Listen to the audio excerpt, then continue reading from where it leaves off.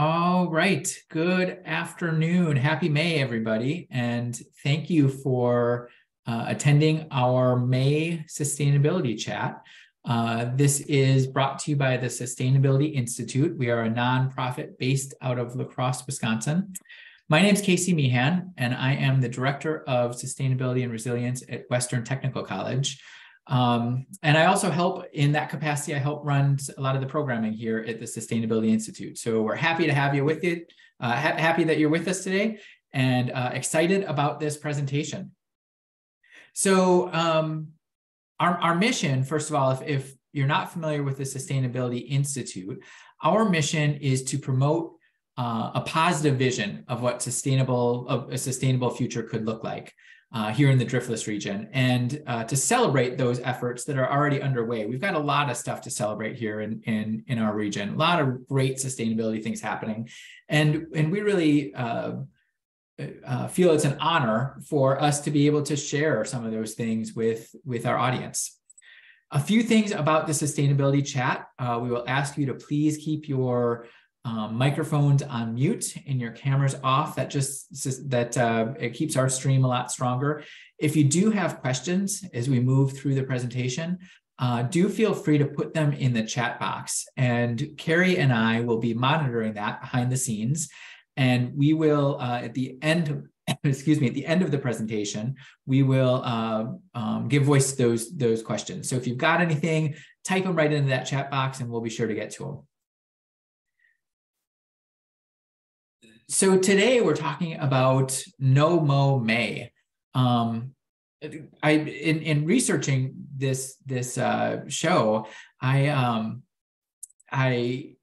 came across some interesting information about lawns in America. And Carrie, I just put up a pre-poll. I totally forgot about this. If you got a chance, just take a couple of seconds. We've got two questions for you about this presentation. Are you participating in Mow May? Yes or no? And have you heard of the Mow May initiative? So if you could take just a couple more seconds to answer that. Great. It looks like about 8 and 10 of us have heard or are participating in Mow May. Fantastic. And looks like everyone's heard of it. So fantastic. It looks like this is a popular thing happening in La Crosse right now, which is fantastic. So here's what I learned about lawns. There's 40 million acres of turf grass in America. That's incredible. 40 million acres. That's 2% of the land in the continental US is made up of turf grass, of lawns. That's more acreage than any other irrigated crop in the US. Think about that for a second. Our lawns account for more acreage than any other irrigated crop in the US. Grass is the largest irrigated crop that we have. Now, that's a little bit problematic, right? And it's not so much that grass itself is bad. It's really more about how we maintain it that's harmful for a number of reasons related to biodiversity, water conservation and water pollution, and climate change. So here to talk to us today about our lawns and an initiative that many of you know about already is Aaliyah Harris. And Aaliyah Harris works with she's the outdoor recreation coordinator for the La Crosse Parks Recreation Forestry Department. She studied public administration, recreational management, and environmental studies at the University of Wisconsin-La Crosse. And she is one of the coordinators for the Mow May project that's happening right now as we speak. So Aaliyah, I would invite you to go ahead and turn on your camera and turn on your mic, and the floor is yours. So tell us about Mow May and this project. And once you're done, we'll have some time for Q&A for our participating audience. And Aaliyah, take it away. Thank you so much. Thank you for introducing me. Thank you for having me on today. Really, really pumped that everyone so far has heard of Mow May. Let me just get my screen shared here. All right. So yeah, I am the outdoor recreation coordinator for the Parks and Recreation Department. I work on all of the sustainable initiatives, so Mow May, Leaf It, Salt Smart. I head a couple of the other programs here, Beautify Lacrosse, the Memorial Benches and Trees, and then I just kind of help out in general with trail maintenance and everything like that. So that's just a little bit about me. Now, hopping right into Mow May. So most of you already know what it is. Like the name suggests, we as the city are encouraging residents to not mow their lawns during May, as it is a very important time for pollinators to get established as they emerge from winter dormancy. And those opportunities are severely reduced with early spring grass cutting,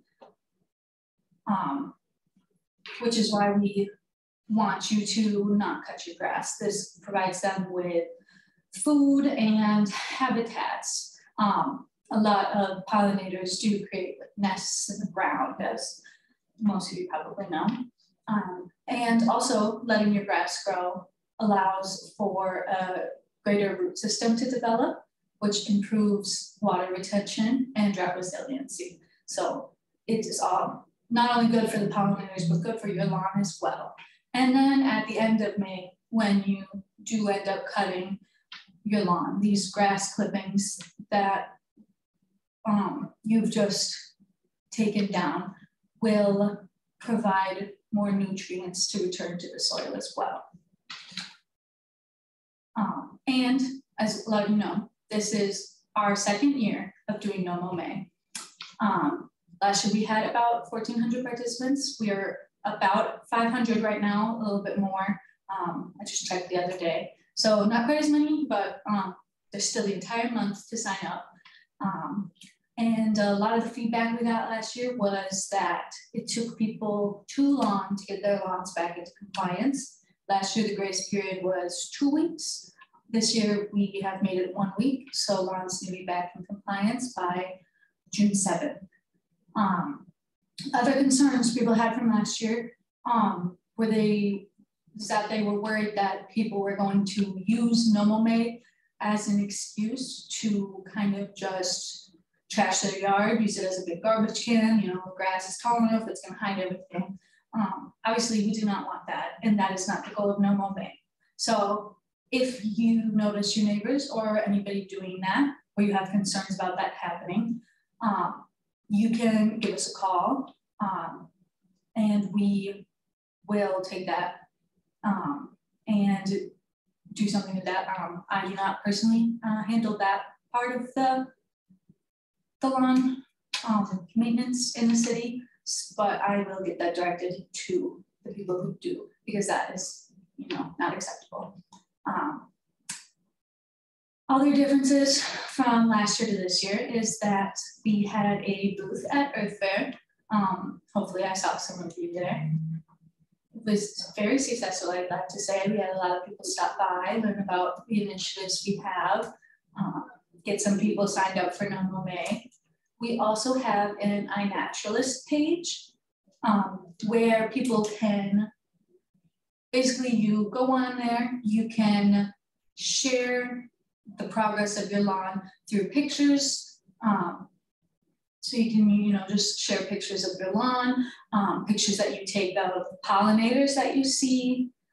Basically, we just want people to document their progress. I think it's going to be a really cool way to get everybody involved and, you know, sharing about common interests. And then this is not necessarily a new development. The bee study being done by Drew Lysaker and Bug Hartstop. They're with a graduate program at University of Wisconsin-La Crosse.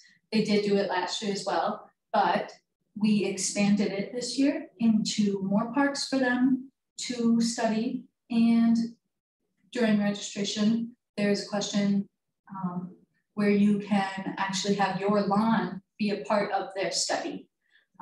And what they're looking for is bee diversity, to see if Mow May really is making a difference, like we hope it is, and we believe it is. Their studies last year did help show that a little bit, but they really needed more. So this year they're going to be doing people's lawns as well as a couple other parks. And what they will do is take a net and they will sweep the area up and down, take pictures and document all the bees that they find. Hopefully they find a lot of different bees.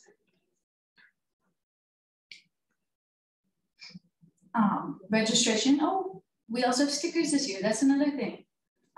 We have stickers because a lot of people, they're happy with the yard signs, but they want it going. So we will have stickers as well. And actually just today, we ran out of yard signs at City Hall, but Black River Beach Neighborhood Center does still have yard signs to pick up. And they do both still have stickers though. Oh, another thing I forgot. This year we are doing educational emails throughout the month of May. So every week there will be a new email sent out. As we've done 2 so far. We did Welcome to Mow May one. And then the one that was sent out last week was about lawn alternatives that you can try instead of just regular turf grass lawn, like Casey mentioned earlier. And these are the parks that will be participating that Drew and Bug are doing their studies in. Part of Myrick Park, part of Train, part of Luth, and then the entirety of Highland Park and South Library Park will be participating. So that is very exciting because last year we only had Myrick, Train, and a part of Upper Hickson. So this is we're expanding, which is great. And then some other ways to help out pollinators within the area is that you can reduce or completely eliminate your use of chemical practices such as herbicides, insecticides, and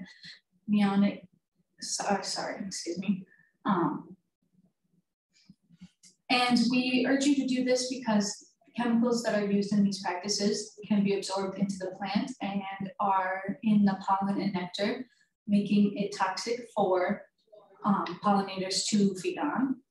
And this also contaminates nesting material that pollinators would use. We also urge lawn alternatives. This is what we were talking about last week in our educational email. We are promoting native grass lawns, meadow lawns, which are native grass lawns that you add wildflower plantings into, and pollinator gardens, also known as flower and bee lawns, a lot of people like to call them. So basically just, take your lawn and get rid of it and put in just a bunch of flowers, which I think, at least personally, looks very beautiful. And if you're not all on board with doing your entire lawn, you can also do just parts of your lawn, like shady areas where your turf grass doesn't really grow as well is really good for native grasses and meadow lawns, because they a lot of the times can prosper in those shaded areas. Or, even if you don't have any areas where your lawn's growing poorly, you just want to switch it, but you don't want to do the whole thing, you can just do parts of your lawn. It doesn't have to be all or nothing. We also encourage everyone to educate and talk about Mow May with others through our iNaturalist page or just by chatting with your neighbors, posting about it on social media. Just anything you can do to spread the word about improving sustainability within the city is really our goal. And bee baths. A lot of people haven't heard of these, but they're basically just shallow little pools of water that you can put out with rocks or other natural little plants in it that allow pollinators to kind of take a break, rehydrate, and just get themselves ready. I kind of flew through that, so sorry about that, but I'm available for questions. Thank you very much, Aaliyah. So I've got a question just to kick things off. I'm always really interested in how people got into sort of what they're into, right? So tell us a little bit about how you got into Mow May, right? Like what is your pathway into this world of sustainability and Mow May, and why do you personally think that it's an important thing for people to do? Yeah, for sure. Well, I've always really cared about the environment and our natural surroundings. My big interest that really got me into this was marine life conservation. I was really, really into that. Then when I went to school, kind of started learning about all the different kinds of conservation and preservation that you can, do. And I realized that the best way to make changes was locally. So I started looking into, public administration and recreational management to get me on that local path, and ended up working for the Parks and Rec department. And really that is what got me into like the Mow May and all these different sustainable initiatives. I did participate in it last year before I was working for the Parks and Recreation department. I just love learning about new ways to be sustainable and to expand my system. What's the word I'm looking for? My sustainable horizon, I guess you could call it. Sure. So a question from Jamie. Thank you for your talk. Although familiar with this program, I still have a lot to learn.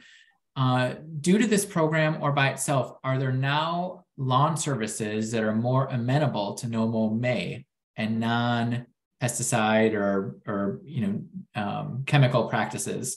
When I checked 2 years ago, all the mowing services still did spraying and stuff like that.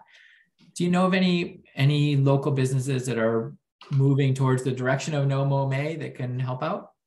I have not, but that would be a cool thing for me to look into and maybe try to get in contact with some local services. I know a lot of services wouldn't let, like certain apartment buildings or certain people participate because they didn't want to forego mowing. Last year, that was a big problem. It hasn't been as big of a problem this year. So that does mean, they're starting to get on board and accept that people want to participate in these sustainable initiatives. But I really like that idea. So I'm gonna reach out to some of them and, see if we can get something going. Yeah, sure. Aaliyah, how do lawn alternatives meet the city standards for groomed lawns? Does that make sense? So like if you have like a wildflower lawn or some of those other alternatives that you were talking about, does that meet city standards? In most cases, yes. That is something that needs to be, I think, approved by the city, the process of getting one. But once you obtain, that the go ahead on that, you're pretty good. That kind of also falls under our Beautify La Crosse program. So kind of it's in a weird gray area, but from what I've heard, it meets the requirements. That's another thing that it's, as people are changing their ways of living and doing these other lawn alternatives, that's something, local municipalities and, local laws and all that, they have to catch up still. So that's always something that's always changing here. Sure. A question from Anna. What data can we give to others who are skeptical about the effectiveness of this?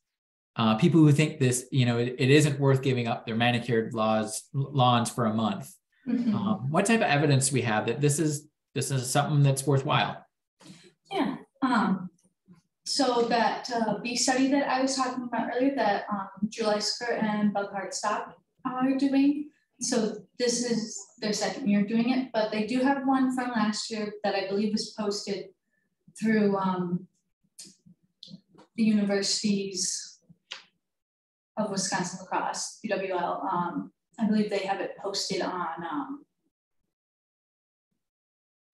I'm not sure where they have it posted, but if you look up e-study Lacrosse Wisconsin, it would, you know, it would pop up, and they do have some documentation in there that, you know, proves, hey, we swept these parks, we found higher bee diversity in the ones that did no mow versus the ones that didn't. And that's what our goal is this year as well, to create more of that information, because the only other city in Wisconsin that has done this and has done experiments on it was Appleton, Wisconsin. But recently they had to pull down their study, or I'm not sure why they had to pull it down. But so there is no study out there right now, which is one of our goals that we are trying to complete this year. So 2 years worth of data versus just last year, we can, you know, more fortify that and get that out soon, hopefully. And I will be sharing that at the end of the summer once they have all of their data put together. And so hopefully we can get more out there on that. And then also, you know, you can always direct them to the Parks and Recreation homepage or the Facebook page or the Instagram page, because we're always posting stuff on there as well. Is that where people will be able to find the results of the study at the end of the summer once the researchers have completed it? Yep, so I'll post it on all of those things, and then I'll also send it out in an email for the people who signed up to receive emails. Sure. Okay. And I know now this doesn't answer Anna's question directly, but I know one other argument sort of for the no mow May and just rethinking our lawns in general. Pollinators, absolutely. Without pollinators, it's sort of end game for humans. But there's also a big climate argument to be made, and it's not, again, like I was saying, not that grass is necessarily bad. So grass or any other type of plant acts as a carbon sink. So it sucks in carbon dioxide, right? Which is what we need to do if we're going to help mitigate climate change. The problem with grass is more our habits of maintaining it. So any type of carbon sink that the grass offers is actually pretty much just a wash because of the mowers that we use and the gas leaf blowers and things like that. So you know, so it's really and the pesticides and the you know,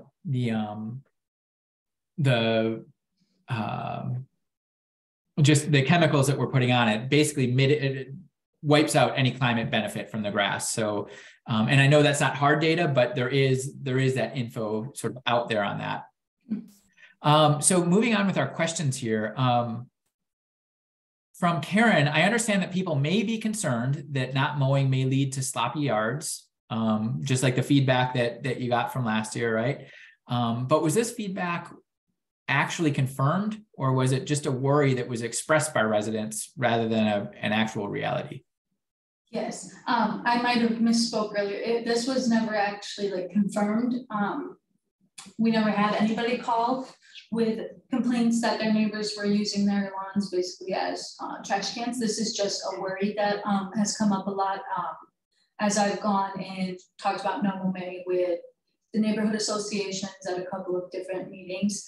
That is a worry that came up a lot from the neighborhood associations. So that's just something I wanted to address. And if there was a worry of yours, that you can still call and, you know, complain about their yard, not because it's a hide, but because they are practicing unacceptable methods of yard maintenance. So it hasn't happened yet. So I do have good faith in the people of La Crosse that we will not use our lawns as trash cans.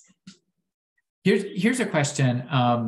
So I know last year when I participated, I have just a little a real mower, right? Like not a gas powered mower or anything like that. and it needs pretty short grass. Like it doesn't cut long grass very well at all, right? And so how do people get back into compliance? Are there any tips you have for mowing down after the grass gets, grows so tall during May? How do people best mow that back into compliance? Yes, that is a concern that other people have had as well.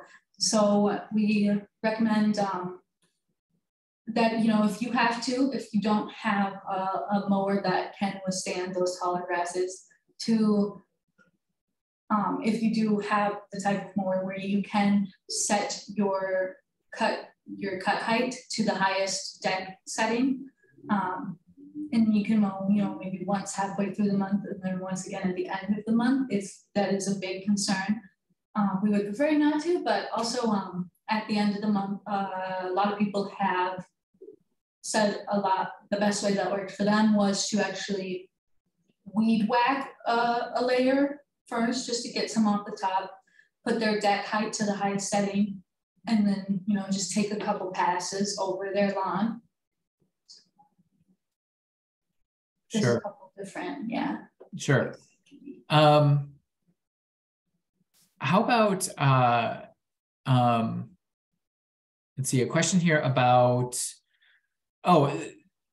any suggestions about where people might be able to, again, looking at that alternative to yards and traditional turf grass, any suggestions on where people might be able to get native grasses or pollinator plants or anything like that? Somebody asked in the chat if people can purchase those at Western, and the short answer to that is no, not that I'm aware of. Our greenhouses we do have a plant sale. There are sometimes there are native grasses in that plant sale. It already happened. It's usually the end of April. But no, we don't regularly sell anything like that. Aaliyah, do you know where people can get their hands on some of these native plants? Yeah, I had a bunch of them in mind, but they've all just gone. But there are quite a few nurseries in La Crosse and the surrounding area. One that I personally use a lot is Prairie Moon Nursery, just in Winona. But we also do have other plant nurseries in La Crosse that carry tons of native options, including grasses, native wildflowers, popular native or pollinating plants, specifically early spring blooming ones. That's the best for pollinators, and that's kind of what we're promoting a lot with Mow May, is getting that early spring blooming plants, the ones that just grow in your lawn, like dandelions, white clover, violets, stuff like that. But there's also a lot of spring blooming plants that you can get as well through nurseries. Sure. And any rumblings at all of this project Mow May expanding beyond La Crosse into Onalaska or Holmen or Shelby or any of the other surrounding communities? I hope so. I have been chatting a little bit with the Onalaska Parks and Rec department, but it's kind of something that they have to decide they want to take on. So hopefully after they see La Crosse having success with it, it will encourage these other communities to start. There are other cities in Wisconsin, not around here, but that are participating as well. I saw Appleton is somewhere around Madison. I don't remember what the city was called. There's a couple other. It's getting popularity in Wisconsin, so hopefully it just keeps going. Sure. And will you be posting? You mentioned how you have email sources going out to people who have registered. Every week there's some more educational information that you're emailing out. Is there a reference to that or a link to that is like that people can get to if they haven't registered? Especially I'm thinking for people not participating or surrounding businesses that it might be good if they have access to that information, even if they're not registered. Is there a place where they could find that? Yeah, so I'm taking that information and kind of shrinking it down basically for Facebook and Instagram posts. Those are the social medias that Parks and Rec Department uses. So they don't go as in depth as the emails would. They don't give as many, suggestions as the emails would, but they are accessible through those social medias, and they will have all the same links that I put in the emails as well. So thinking back to last year, what I guess how did the program go? You gave an overview of the program, but just from your kind of looking back at it, what were the successes and what were some of the lessons learned from last year's Mow May? Successes, well, I think the whole program in itself was very successful. It's something that had never been done before, and it had a lot of participants. People loved it. A lot of people were saying that they saw pollinators in their yard. Last year was kind of difficult because the weather was, I don't know if you guys remember last year, but the weather was crazy during the spring last year. So, everything started blooming a little bit, I believe, later than it was anticipated. So it was a little hard to get accurate, data from that. But a lot of businesses participated as well as residents did. And we got, good feedback that we needed to better the program for this year, such as, the grace period being too long. Some people weren't necessarily happy with the yard signs. So we didn't get any new ones this year. We just have the ones from last year. So that's why the availability was limited. People didn't like that we're ordering these. They are chloroplast, which is recyclable. And the goal was that you would hang on to your yard sign. But, I do see where they're coming from as well. Sure. And oh, sorry. What would in your head, what would success be this year? What would a successful Mow May, at the end of May this year? What would have to happen for you to say, yes, this was really successful? That's a good question. I guess I haven't really given them much thought. I've just been go, and I haven't stopped to think about. I already kind of do consider it success. I feel like 500 people so far being signed up is already a really good success rate. I guess I would consider it successful when I go through and I read the feedback from this year, because a lot of people will say, oh, I had this grown in my yard, or I saw this. So I think it'd be successful if even just a few people were like, I loved this, I thought it was amazing. That's it. Great. Yeah. Great. And just in thinking beyond May, you also help coordinate the Leaf It program, correct? Is that what that's called? Leaf It? Is it? Yeah, Leaf It. Could you tell our audience just a little bit about that program? Yeah. So Leaf It, basically the goal is to reduce carbon emissions from leaf pickup trucks, reduce the amount of leaves and biodegradable waste that is going into our water systems. There's a lot of phosphorus runoff from leaves that goes into the gutters, and that goes into the marshes, goes into the Mississippi. And it also helps your grass become greener and come back faster in the springtime. So basically what we want you to do is mulch your leaves, just take them over, mow them over, mulch them up into bits and pieces. You can take that mulch and you can evenly distribute it through your yard or in your plant beds or even in your indoor plants. So we really just want to reduce carbon emission from the trucks, reduce the amount of leaves going into the water systems, and help you have a greener, healthier lawn. Great. And should people be interested in participating in that program, is it the same type of sign up as it is with Mow May, where you go, like, are you supposed to go online and register, or is it more of a just sort of an honor system? You just sort of do it? Both. Registration is required for Mow May because there is an ordinance that we are breaking. There is no ordinance being broken if you participate and leave it, but we still do registration if you want to provide feedback, or, you know, it just kind of helps us keep track of like who's participating if a lot of people are participating. So you don't have to, but it's more of a if you want to kind of thing. Got it. And Aaliyah, I'm going to give you the last word here on what is something inspirational that you can leave us with on Mow May. Why should we do this? What's the most inspirational argument you can come up with? Yeah.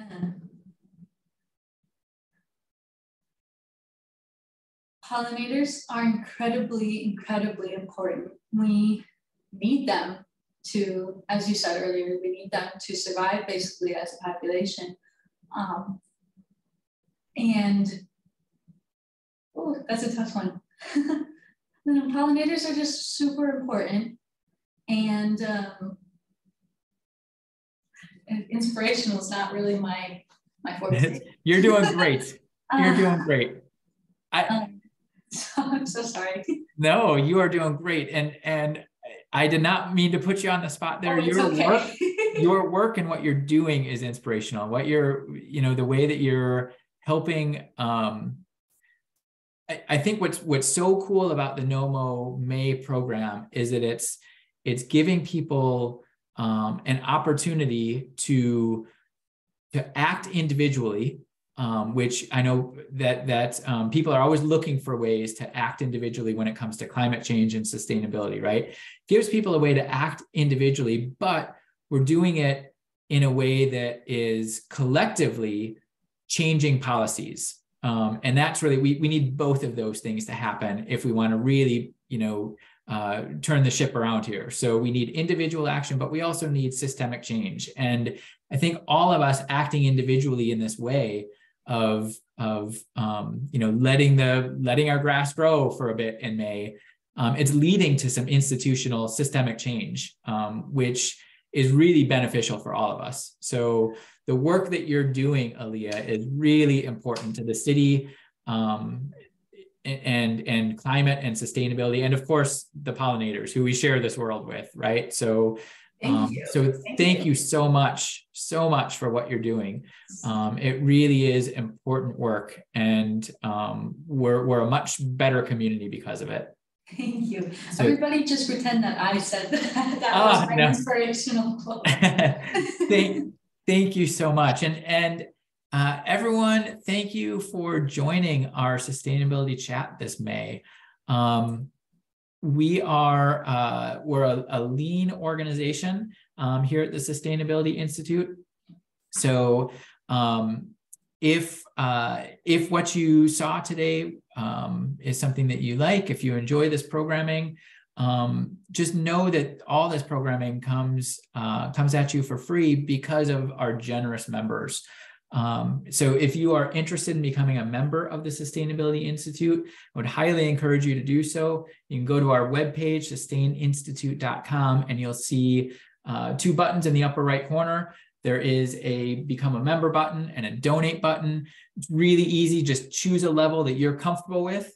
And any donation, any membership helps us continue bringing this programming to you for free. Want to give special thanks, of course, to Aaliyah Harris for sharing her knowledge with us today and for her work, but also to our promoter, champion, and advocate members, Wade Hackbarth, Glenn Jenkins, Jacob Siamas, Rajnik, Dorothy Leonard, Strive to Thrive, Habitat for Humanity, and a special thank you to Lynn and Todd Huffman and Lee Rosh. You'll see a poll on your screen right now. If you could take a few seconds to answer that gives Carrie Thompson and I some feedback about how to proceed and the strengths of our programming. So please do, if you can, spare a couple of seconds and just answer those 2 questions that you see. And finally, thank you everyone for joining us. Our next sustainability chat will be on June 21st at 2 p.m. And that's going to be with folks from Friends of the Blufflands, talking a little bit about the blufflands here in the Driftless region, why they're important to us, how we can help conserve them for all of our benefit. So again, that's happening June 21st at 2 p.m. Also, one other quick announcement. If you were involved at all in the Green Goose Chase that we just finished up about a week ago or so, or even if you weren't, we have a new post out on our website at sustaininstitute.com that highlights the Green Goose Chase. It was a fantastic event. Thank you to anyone in this call who is participating. Check out that website or check out that blog post, see what fun we had, and consider joining us next year for the Green Goose Chase. So until next time, thank you everyone. Have a great rest of your spring, and we'll see you this summer.